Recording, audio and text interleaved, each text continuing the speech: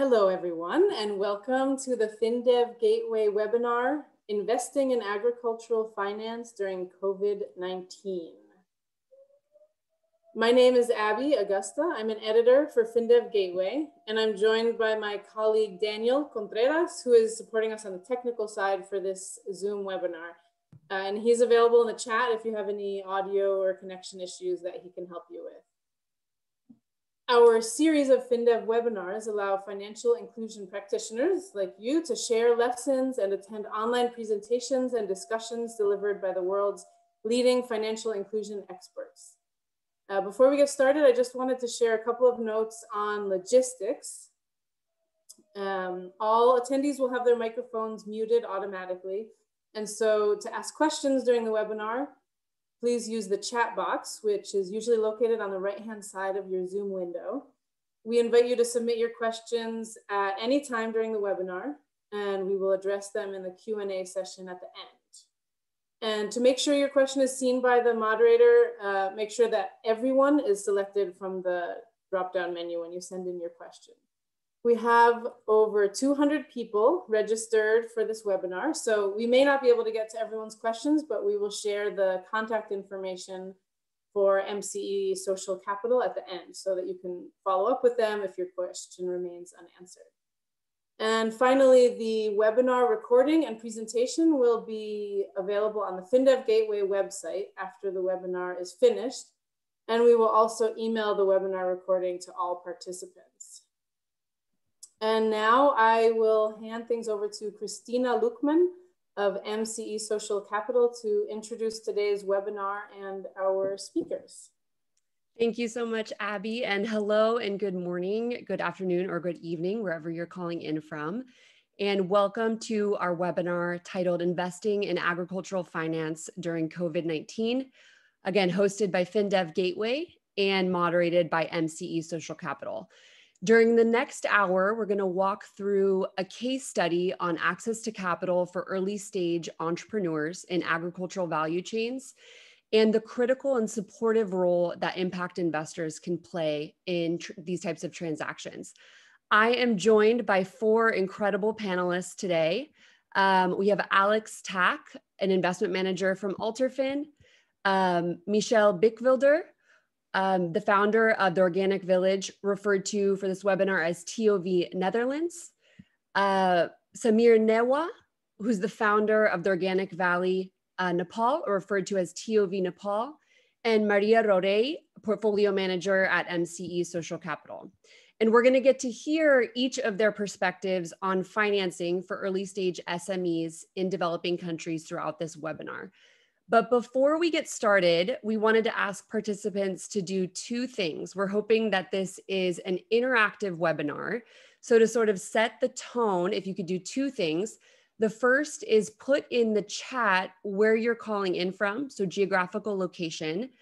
And the second is respond to the one question poll that is going to pop up on your screen right now.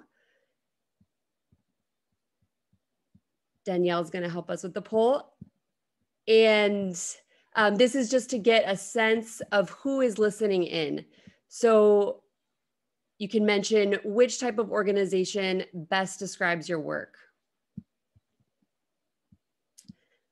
And it looks like in the chat, we've got people calling in from the East Coast of the US, some people in Europe, Johannesburg, Tokyo, wow. We have a very global audience today. This is so exciting. And with our poll, we've got majority intermediaries, ecosystem players, impact investors, DFIs, and then some entrepreneurs as well. Very cool. Very excited for this webinar this morning. Great. Well, as our moderator, I'm going to start us off with some contextual language and sort of set the stage of the reality of agricultural small and medium enterprises in emerging markets before we begin the panel discussion.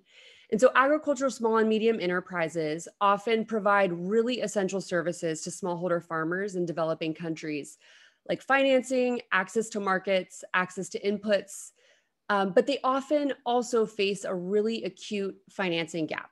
And so this webinar is going to spotlight two impact investors that are seeking to address this gap, as well as a Nepalese social enterprise, which provides smallholder farmers with bundled services of training and technical assistance, as well as financing and access to markets, and really shows an example of how combining financial and non-financial services can help rural households and overall build financial resilience. The impact investors Alterfin and MCE Social Capital will then discuss agricultural SME financing and share really what they've learned about bundled models for smallholder farmers and their contributions to economic recovery, particularly as we come out of COVID-19. So my first question is for Samir Newa, and this is to set the stage. Can you talk a little bit about what your company, TOV Nepal, does, and why did you start this business? Yeah, first of all, namaste, everybody. And thank you for inviting me in this kind of webinar. It is first time for me also, and I'm really glad to be a part of this meeting.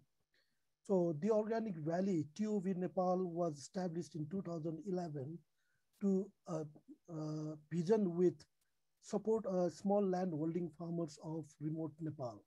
So remote Nepal means it is geographically very remote. And from the development aspects also, we have no electricity, more than 50% of villages where we procure from our products. So it is remote by road, remote by electricity, but still the villages are wonderful. They are self-sufficient. Of course, we are under the poverty line as a UN says, but I can say that we are only cash poor, not by resources and not by happiness. So to mitigate the cash poor, we have created the business to support them to find the market in the global arena, like a third country markets, not only India. Mostly we are dependent in Indian markets, Indian local traders. So that's why this idea, and mostly organic, because geographically we cannot compete in the conventional market due to the very steep hills and the remoteness. We cannot run the big tractors. We cannot bring the big financial institute to support our business. So organic is the way forward for us, and indigenous skill which really support to these farming aspects. So we have seen that there is a global market demand, and there is a lots of resources lying in our remote areas. So to link up these two factors, so we came as a bridge. So we came as some ideas to process their organic products, to certify them, and to sell to the global market. Thank you. Thank you, Samir. And also kind of as a follow-up question, can you talk a little bit more about the Nepalese farmers that you work with? And for the benefit of this audience, can you share a little bit more about the realities that they face in Nepal? Okay, about 76% of our population live in the villages.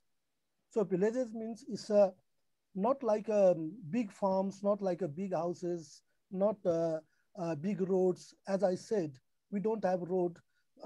Some villages, we need to walk around 1.5 days. Some villages are 7 hours. So very closest village also, 1 hour walking is nothing.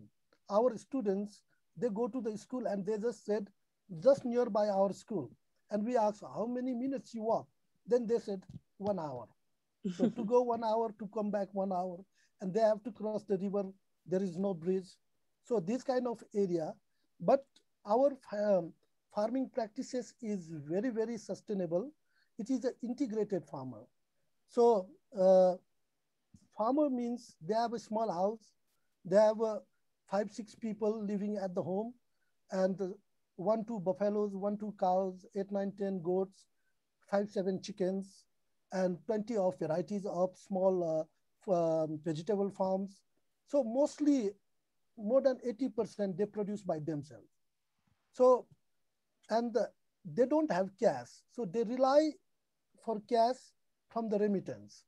So most of the young people, they go to the India and Middle East Very few are in European or other countries, but more than 80% are in India and Middle East. So most of the money come back from their jobs. So they can fulfill their household things from that kind of money, and very few they sell to the local markets. That is very, very few. So small land holding means their average land holding capacity is 0.5 hectare only, but they do have a forest. So some of their food products come from the forest, eatable products, and they do have rivers. So some food come from the river also. It is just seems like still we are in the very nature, very wild time. That's why also not so much contaminated by COVID yet. Excellent. Thank you So, for yeah. sharing. Yeah, thank you for sharing that with us. I feel like it really paints sort of the reality of the smallholder farmers that you work with. So thank you so much for that, Samir. My next question is for Michel, and sort of switching gears. Michel, who is TOV Netherlands, and how did you come to get involved with TOV Nepal and Samir and his work? Right. Thanks, Christina. Thanks for being on board. So The Organic Village in the Netherlands is a company that was set up by a team of former consultants that have a track record of working with Dutch companies investing in emerging markets or developing countries, or exporting there or importing products from there. And at a certain, let's say 5 years ago, with the team, we decided, let's stop working with the Dutch companies, but let's start focusing on the local SMEs and try to support them. And while doing that, we decided to focus on SMEs that do agro-processing, that have a trend of focusing on exporting, that want to operate in a sustainable manner, and are able to work on traceability of their products that eventually end up in Western markets, Europe or USA, for example. And we started supporting these companies, just like the Organic Valley of Samir, with support for approaching the international markets, partnering up with them, supporting their business development in general, and also trying to get them financing for their activities. And so not just financing for buying equipment to meet the standards in these Western markets, but also to find financing for working capital, actually to buy raw materials, ginger in this particular case, get it processed and get it exported. And our ultimate goal is actually to invest in these local companies, as we have the vision that the local company should be creating value, should process products close to the farmers where the product is coming from, where it is grown. And there you should create jobs. And we believe that with modern communication technologies, IT in general, and all these worldwide logistics, it is possible today for a company like the Organic Valley to reach out all the way to US or Europe and sell, and take entire responsibility for this entire operation without being dependent on traders, international traders, that don't really commit to the local situation. And with all respect, they don't have too much respect, that their business model doesn't allow to also look at the farmer situation. So while doing that, we link up with the Organic Valley since 7 years already. And so one of the big needs is financing, not just for the Organic Valley, but for a lot of developing companies in these type of countries, especially when they're doing agro-processing. They need working capital to buy their raw materials. And it's difficult in most of these countries to get that financing from the local financial sector, as the banks don't like the risks in these type of companies. They prefer to go to the small, the really small companies, or to the big companies that serve the domestic market with products are run by either wealthy families or conglomerates and don't have currency risk or export risks. So also for the Organic Valley, complicated to find local financing. Also finding local investors or personal loans with extremely high interest rates is not the way forward. So that there's clearly a need in these type of SMEs, and there's so plenty. At the same time, we see the trend in Western countries that impact funds pop up all over the place, and they get loaded with huge amounts of money. And this money is particularly labeled for impact investment and is linked to SDGs, but somehow there's not yet, it will happen, but at this moment, there's not yet a proper connection between these funds in our country, so to say, and the need of the SMEs, processing companies in a country like Nepal. And so we had to find a solution somehow. And in this particular case, we were able to cooperate with the Organic Valley in Nepal and MC and Alterfin as one of our partners to put all our interests together and see where the risks are. And well, Alex and Maria will explain that MC and Alterfin were able to reach out and take another step and not just look at the track record of Samir's company, but actually visit there, meet the people, and then make a risk assessment based on the persons, the particular business case, the product, the history, and all the opportunities ahead. And we did it. We managed together to get a loan for the Organic Valley to buy ginger organic certified from the farmers in Nepal and get the operation running. Excellent. And I'm happy to be able to have a role in that, this entire setup. Absolutely. And we are, in the questions that we have for impact investors, we'll dive a little deeper into the structure just so that it's clear for the audience. But to double click on something you said, Michel, and my next question is back to you, Samir. I'm curious if you can share a little bit about when TOV Nepal needed to raise capital back in 2019. I imagine there were some challenges in approaching local financing sources, right? And so can you talk a little bit about your experience in trying to access financing from maybe local banks in Nepal or private loans and what that looked like?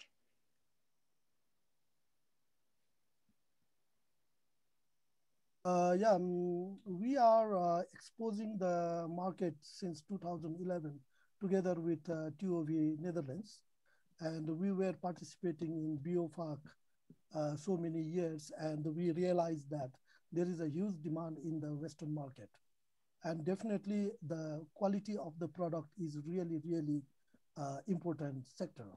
So to increase the quality, there are lots of things has to be improved in our part. So we grow pure, but once we harvest, once we do the logistic and once we do the process, then our quality decrease rather than increase because of our poor infrastructure, poor processing unit, and poor technical human resources. So these are the many, many factors. And in those days, Nepal was facing two big issues. One is load shedding. We do not have 16 hours electricity entire in the country. So to establish the processing unit was like people think it's a joke. It is next to impossible. And second is we just emerged from the political revolution. So Maoist insurgency period, people are migrating from village to cities for their lives. So there are huge, hazard in the process. So in that time, we have come up with the strong idea that we can establish the company, we can establish the industry in the village, and we can produce the quality product and sell to the very suffocated, very high demanded, highly organic market.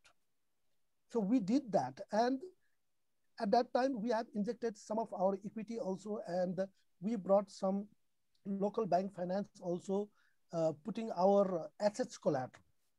So to be a small, it was not the problem.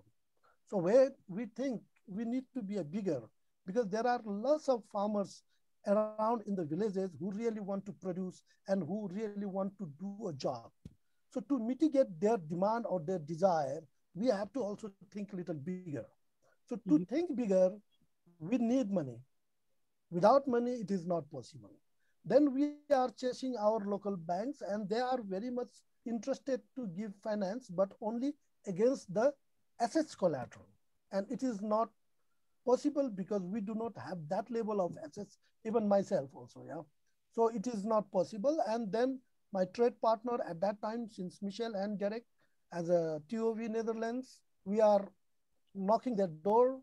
If you want to sell the product in European market, you have to bring the investment. Either it is equity, either it is working capital. Whatever come first, we need that money. We can show you the prospective results. So we provided the demands, and we provided our capacity of production with people, with inputs. And as I already said, that every single Nepali has an indigenous skill of agriculture, because we're born for that. And everybody has land, and everybody has an animal. That's why we don't need to rely on the outskirt market to bring the fertilizer. We do have our own. And most of the villages has water, because we are a resourceful country. So then only the working capital was the big issues. And we knew that if we do have money, we can produce more. So then, fortunately, we are able to convince TOV Netherlands to invest without collateral in Nepal. And we were able to convince to the buyer also, like, we can give you the product, you can pay to the our working capital investor partners. Yeah. Then I really thank to Alex and Maria. I have met them in Amsterdam, and then they also convinced. Maybe I don't know how they convinced, but it was really great. And then Michel was there always to be a guarantee for us. And then we got the capital investment, working capital investment in 2019. But that was not big amount, but it was a very good start that, and even in my country, people were so surprised how it possible, how the TOV Nepal brought the investment, and even we are not in the profit. Yeah. Only we have a courage that we can make a company in the big profit, because we are working with 728 certified farmers, and there are other farmers who are in our internal control system. There are about 1,700 farmers.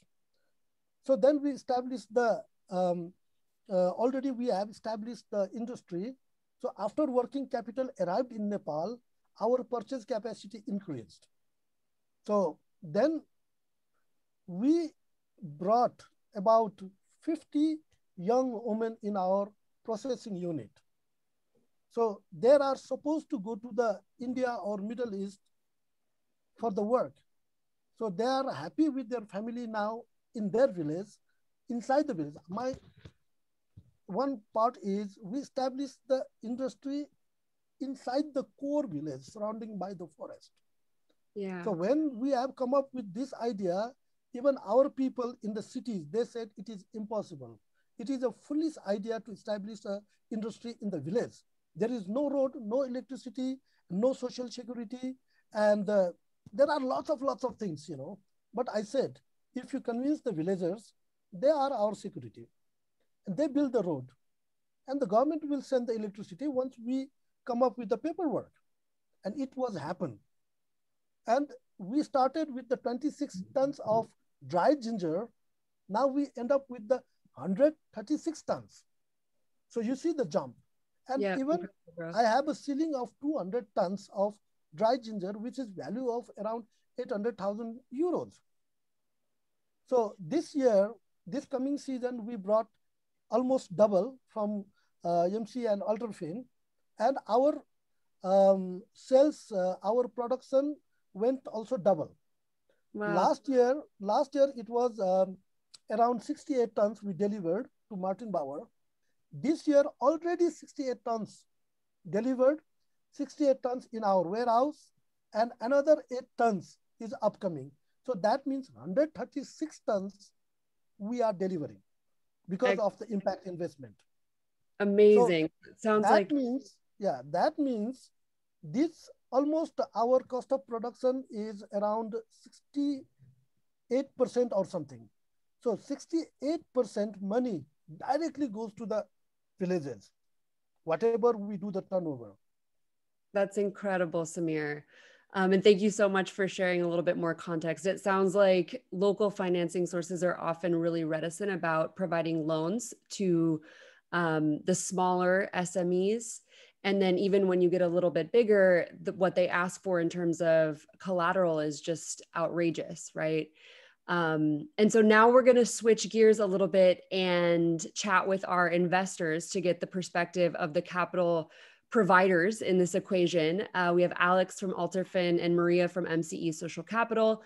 And these two impact investment firms together invested a total of $370,000 in Q4 of 2020. And so my first question is for you, Alex. And as an investor, what are some of the general challenges you see in financing agricultural deals? And sort of why, in your opinion, is it so, or why is the role of the impact investor so crucial? Thank you, Christina, and good day to all. Well, obviously there are multiple challenges in this sector, but I believe there are, we can spot a couple of main ones. There is the lack of collateral, as already mentioned by Samir. So we are often dealing with companies that have rather small balance sheets, low levels of capitalization, and they usually depend on external working capital to finance the operation. So lack of collateral is definitely one of the big issues. Another risk or challenge is definitely the production risk. So having to deal with a bad harvest, often related to climate issues, such as, excess or shortage of rainfall. And maybe a third risk driver or challenge could be the price risk. So we have big volatility of prices on the commodity markets. And with the risk of either buying raw material from the farmers at a certain price and then eventually ending up selling the produce at a lower price, or the opposite, selling at a certain price with the buyer and thereafter collecting the produce and facing higher price levels. So all of these challenges lead to a situation, what we could call the missing middle, on financial markets. So between microfinance on the one hand and the commercial banks on the other hand. And we really see that there is a big gap, let's say for tickets between in the range of $100,000 and $500,000. There is really a big need, a big demand, and lack of financiers willing to reach that market. Yeah, thank you so much for sharing that. And then I know that something that was really important with this transaction specifically was the investor collaboration between MCE and Alterfin. Is that correct?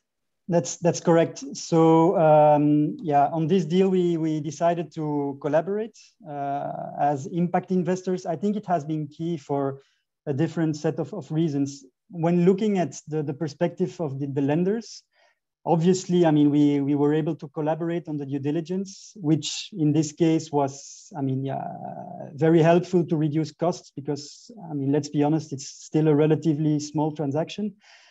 So not only reducing costs of due diligence, but also I think increasing the quality of our joint assessment, right? Looking at the case from the perspective of two lenders is obviously always more interesting. So collaboration on due diligence was key. Another aspect, of course, is the risk sharing. Now, when we look at the perspective from the client, there is definitely the big advantage of getting more funding as compared to just dealing with one lender. And second, also the ease of the process. they are dealing with two lenders, but eventually there is only one single transaction, and that definitely makes life easier. I think this collaboration has only been possible thanks to the, let's say, the common vision that we both have, MCE and Alterfin, on what we want to achieve, and also the flexibility to streamline our internal processes. And I strongly believe that collaboration amongst lenders is key to better serve our clients. And this is even more true in these times of uncertainty with the pandemic. Now, when we look at the slide, there is maybe another element which I would like to dig into a bit more, is that it has been key to operate via TOV Netherlands, because at that time, Nepal was a new country for Alterfin. Also, there are certain administrative hurdles for foreign lenders to operate in Nepal.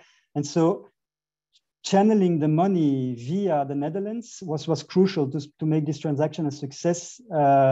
We could not only benefit from a year-long history relationship between TOV Netherlands and TOV Nepal, but we can also leverage the supporting role from TOV Netherlands for the operations in Nepal. TOV Netherlands can help TOV Nepal to increase the commercialization in Europe, and potentially also they might enter into the capital structure of Nepal. So going through the Netherlands was key. And maybe a last element is that there was already an existing track record between MCE, Social Capital, and TOV Netherlands, which definitely has brought more comfort.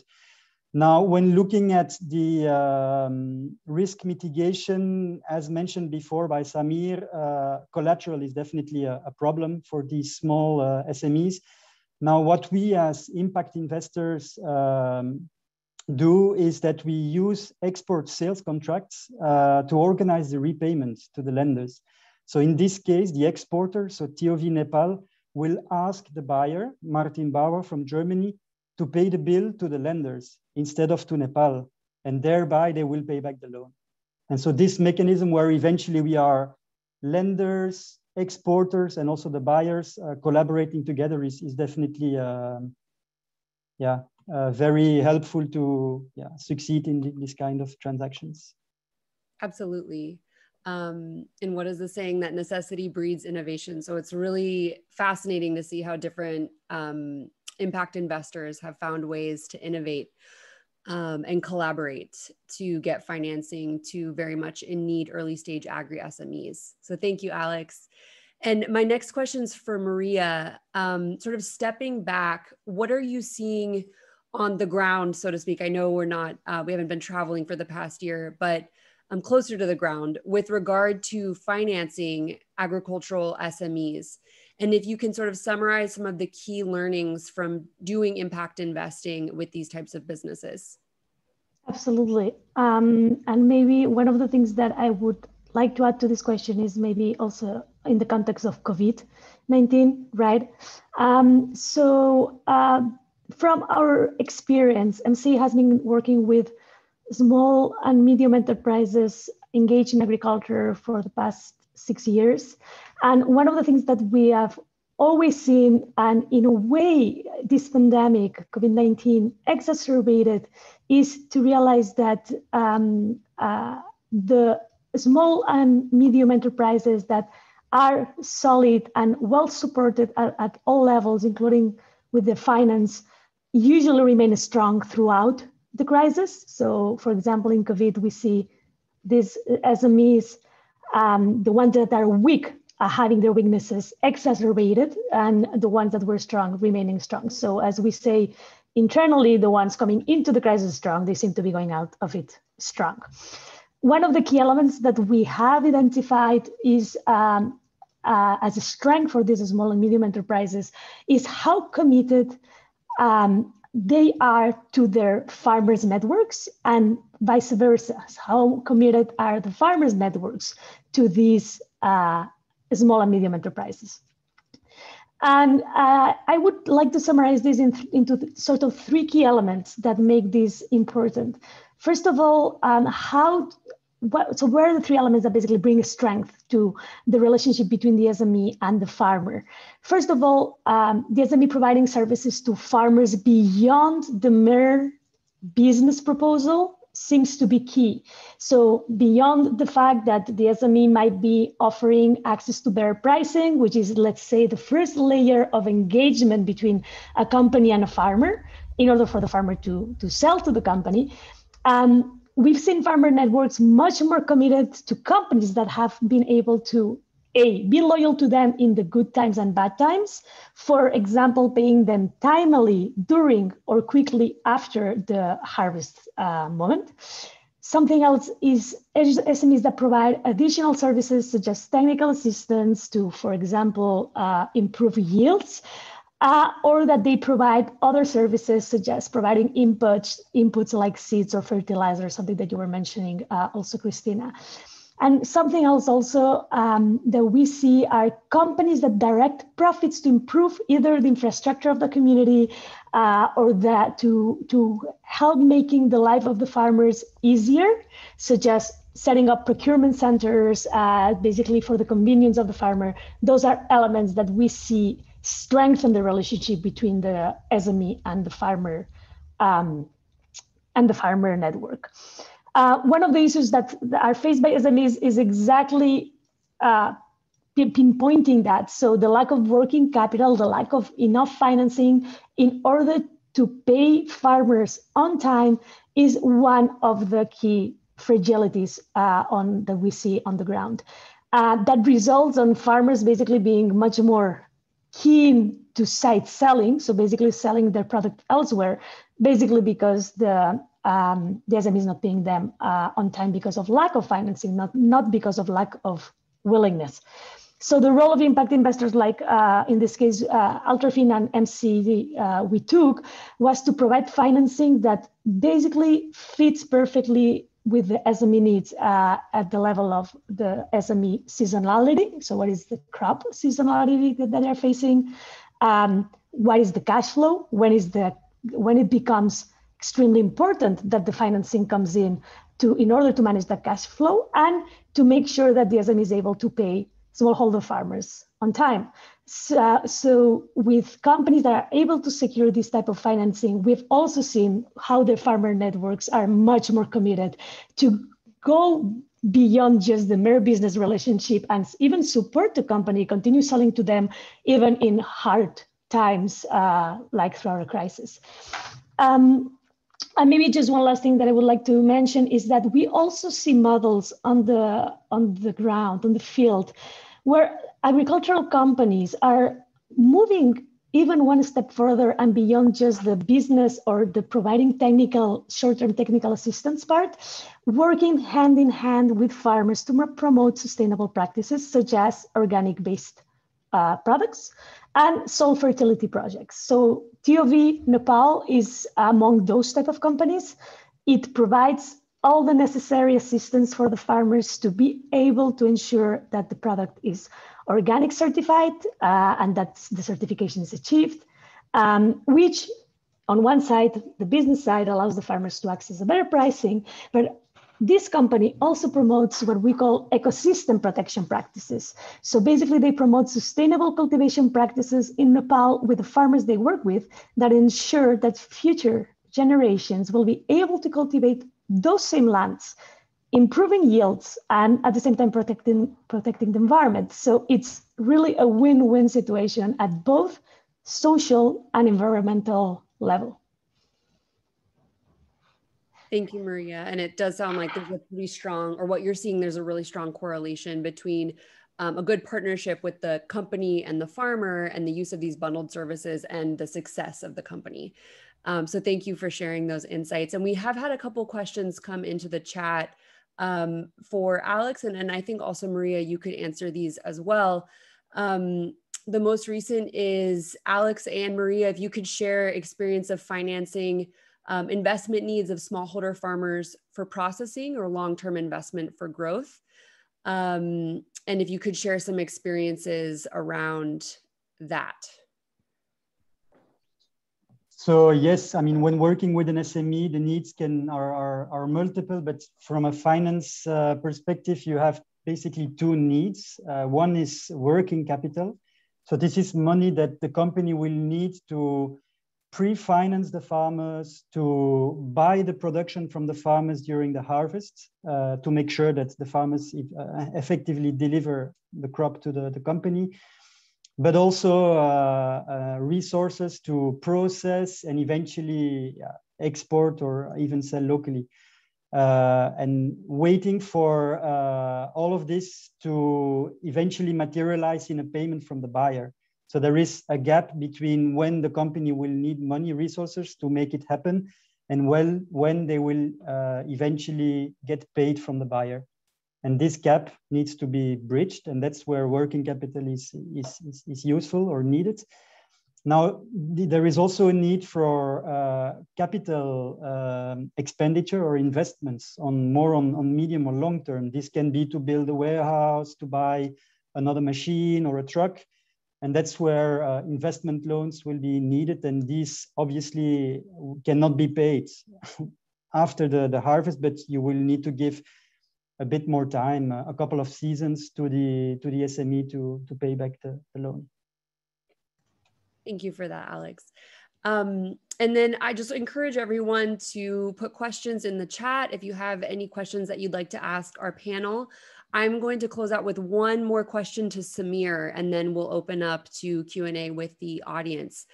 So Samir, my last question for you is, we understand, and I know during our prep call, we talked about how this working capital loan from Alterfin and MCE has been really catalytic, not just in keeping the doors open for TOV Nepal, but really enabling a lot of growth in your company over the last year.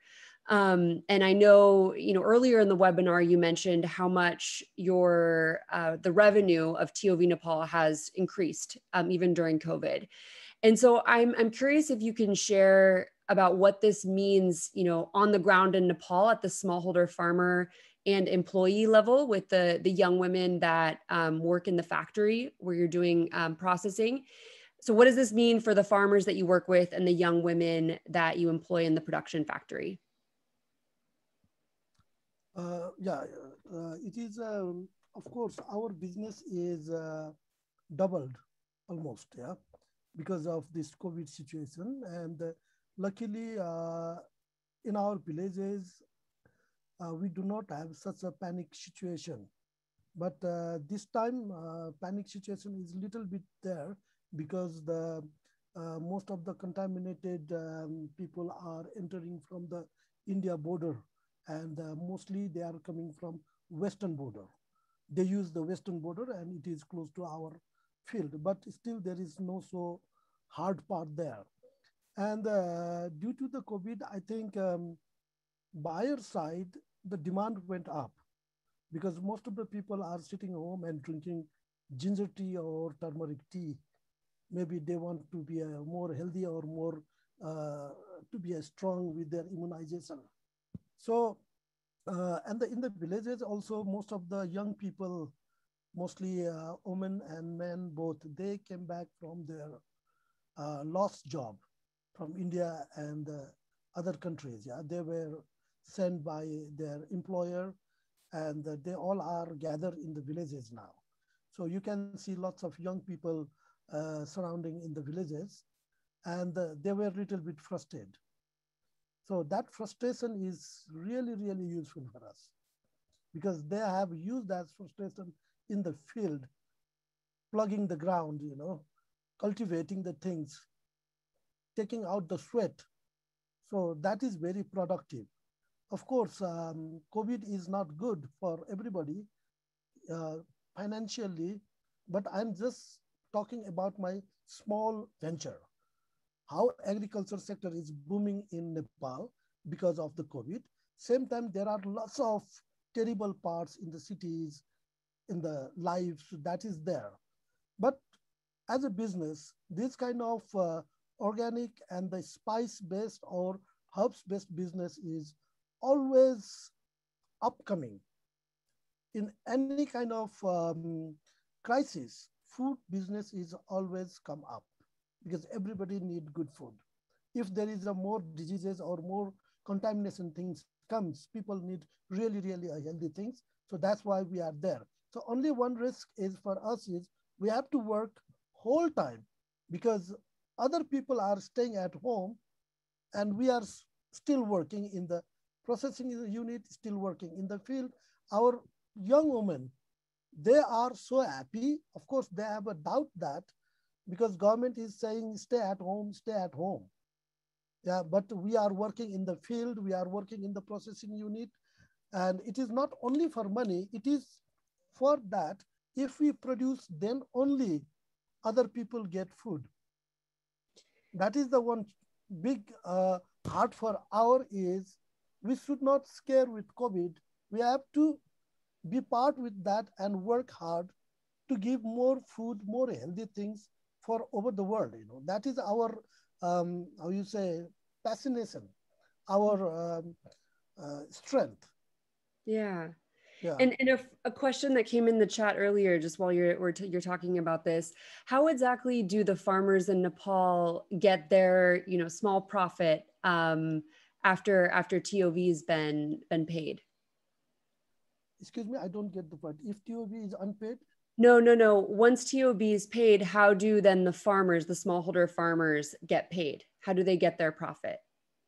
Okay, it's like we work in the different modalities. One is we are really want to give an advance payment for the farmers because it always makes a double impact. When they get the earlier money, so they can invest that money in the purchasing goat or chicken or something. So in the festival time, they can sell that animal products to the local market. So, and in the same time, they will get the fertilizer also. Yeah, but somehow lacking of our working capital also, we are not able to give everybody advance and not sufficient advance. Yeah. So that's why working capital is most important that however it comes and whenever we immediately distribute that money to the farmers without any interest, without any things. And we always make sure that they will get the profitable price. And our calculation, for example, in the ginger, we give 100% markup on the production side because they deserve that. They take all the risks. So they put all their skills there. So if the cost of production is 15 cents, our price is 30 cents to the farmers.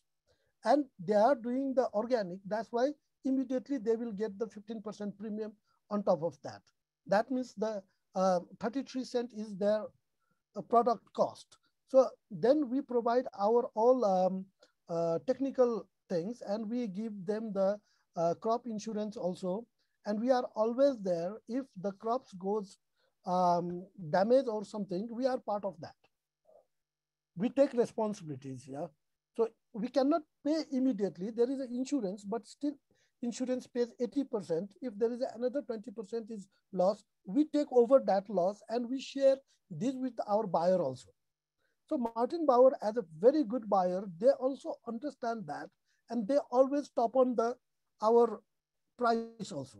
So we have a couple of experience. Whenever we are lost in some sector, immediately they increase their purchase price. That is the good part of it.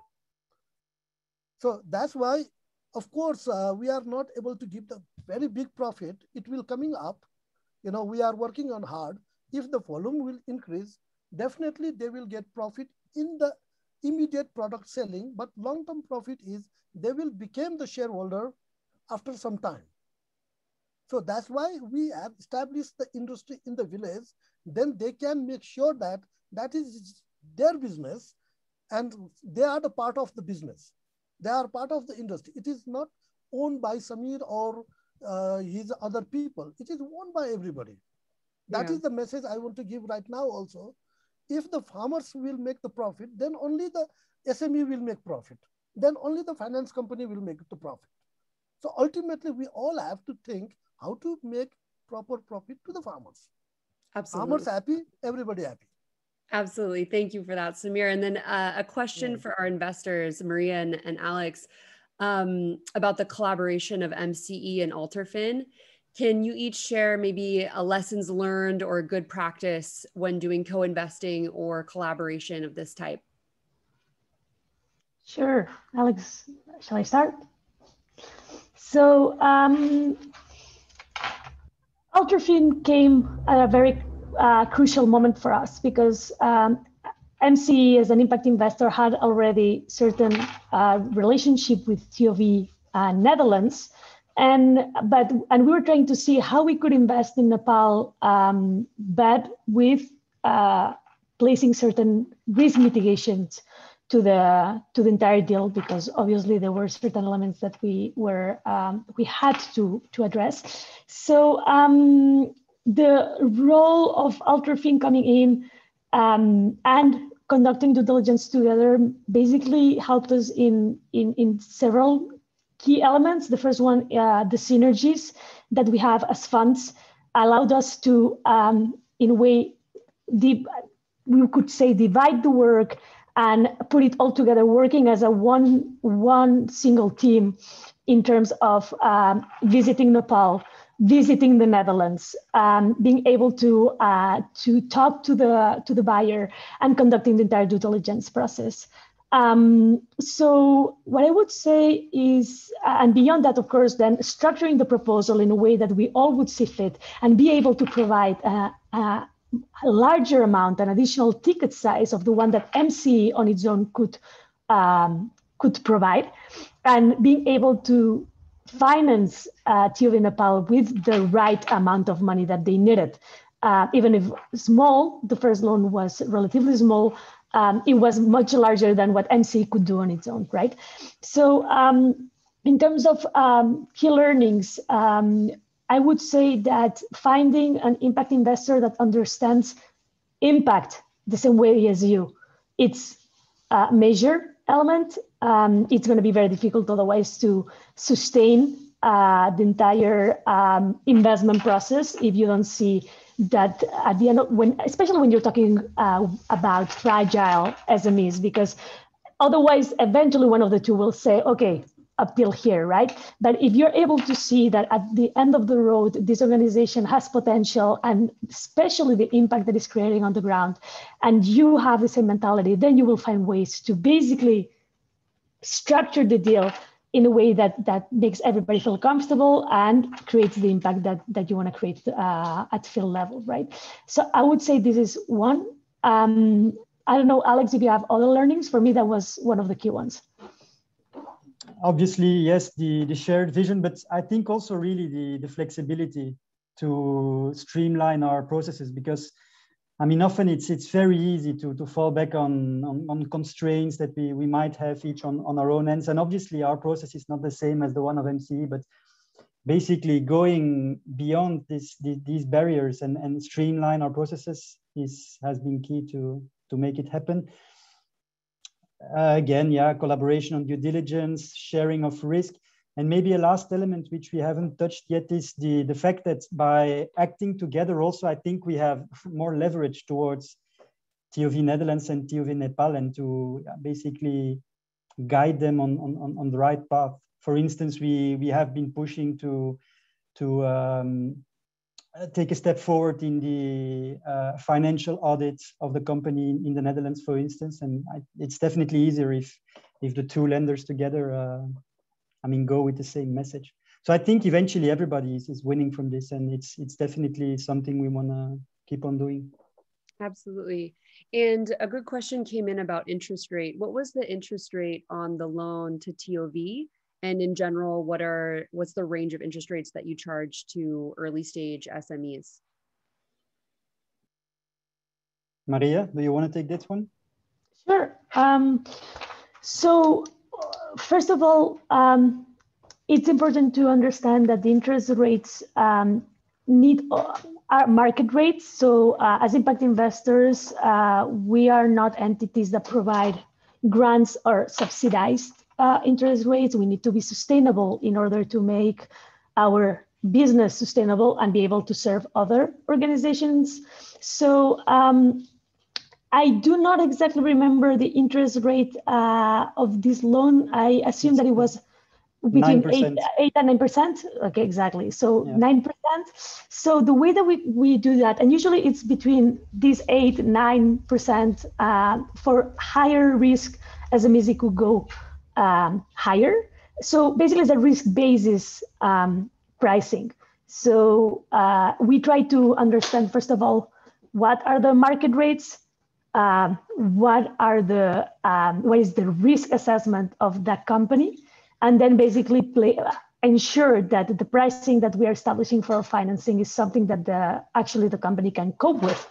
Otherwise, it wouldn't make any sense. So those are the three pillars for us to set up the basis of our pricing.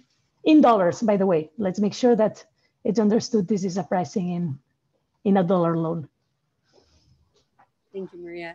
And then just as a final question, if Maria and Alex can both share just very high level, in general, your investment criteria, what you look for in early stage SMEs and in potential investees.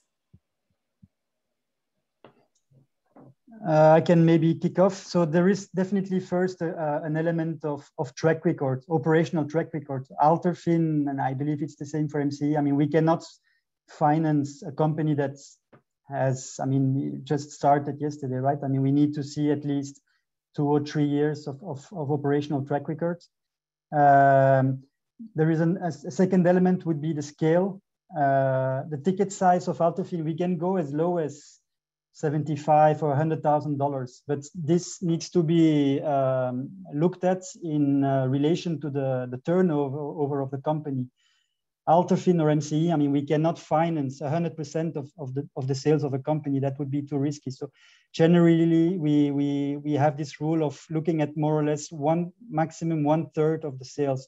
And so if you then look at a ticket size, a minimum loan of about $100,000, this immediately brings you to SMEs that are already selling about $300,000, right?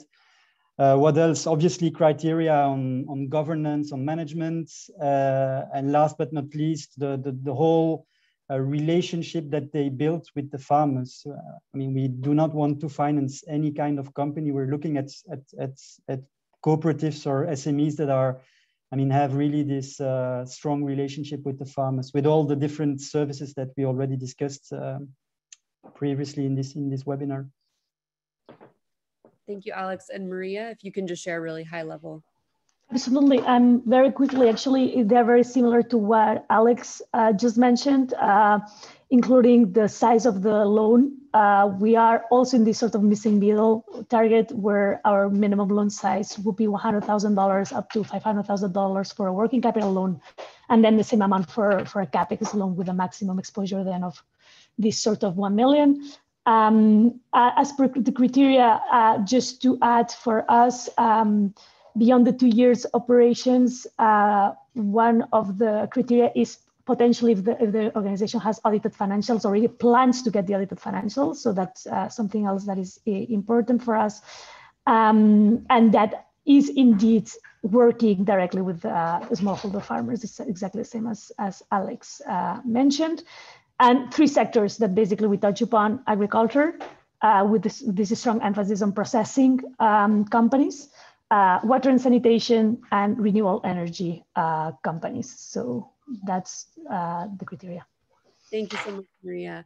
And we are getting close to the end of the webinar. We're 2 minutes to the hour. And so I just wanted to take a moment to thank our speakers for participating, as well as FinDev Gateway for hosting. And then also just take a moment to synthesize some of the kind of interesting points that have come up. The first is the notion that international impact investors can play a really interesting and an important role in the ecosystem in providing flexible financing and patient capital to early stage SMEs. And in the case of, for example, in this transaction, there was a lot of flexibility to fit the needs of the agri SME in terms of seasonality. And so I encourage impact investors on the line. There's a really interesting sort of hole that we can fill a hole in the financing gap for SMEs, and particularly for those SMEs that are not able to access local financing from banks or private lenders. And the second is that it's been really interesting to hear from Maria and Alex about their take on these bundled models for smallholder farmers. So meaning a model that brings together several elements. So financial services, input support, and market access for smallholder farmers. And that there's definitely a correlation with companies that offer these bundled services and business success and improved outcomes for farmers. So with that, we just have one minute left to the hour. We hope this has been a learning opportunity for all of you. Abby will put my email up on the last slide, and please get in touch if you have any other questions or would like to chat with any of our webinar participants. Great, thank you very much, Christina, and all the panelists and participants for such an engaging discussion. Now, we'd like to hear from all of you to get your feedback. If you can please take a brief moment to respond to the poll questions, which we're going to put up in the Zoom window now. And just before we close, just wanted to go over what's next. As I mentioned at the beginning, the recording from this webinar and any presentations will be available on the FinDev Gateway website after the webinar. Once the recording is available, we'll also send a follow-up email to all of you who have registered for the webinar. So you can please feel free to share this with your network. If you have a question that we didn't have time to answer during today's webinar or want to follow up, feel free to do so. You can contact MCE Social Capital at the email that we put up on the screen. And finally, of course, for more financial inclusion resources, please visit findevgateway.org. Once again, a big thank you to the panelists and to all of you who joined the webinar today for your questions and engagement on the topic. Thank you and have a good day or evening wherever you are. Thanks, everyone.